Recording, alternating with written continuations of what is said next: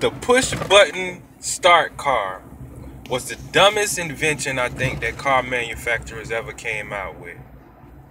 And the reason why I say this is because the key alone that you need to have with you in order to push the button in the car to start, it costs $300, $200 to purchase. If you lose it, then you got to get it programmed. When back in the day, well, not even back in the day, when a normal car with a normal key crank system, all you have to do is just get a copy of the key. A locksmith will come out and do that. And what, a key costs what, $5, $6? But now we want to crank everything up with our push buttons and our remote systems. And what if the battery die in your remote system and you in another state or another country? You can't even go nowhere. You stuck.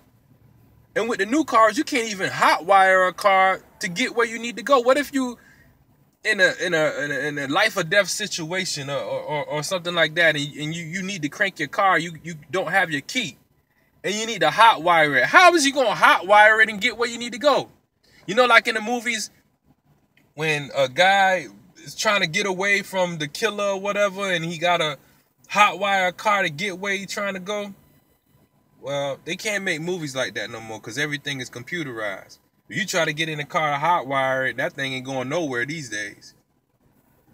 But I don't see the point of having a push button. I don't see the point of cranking your car when you're not in it. It don't make sense. It don't make a lot of sense. It's cute. It's cool, but logically it don't make that much sense to have that type of feature on the car. Because if it malfunctions, you're gonna be stuck and stranded. You cannot move. And I don't know if you ever had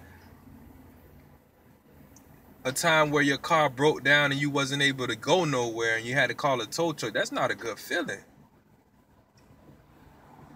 But I think technology is just a little bit besides itself right now. Too many bells and whistles.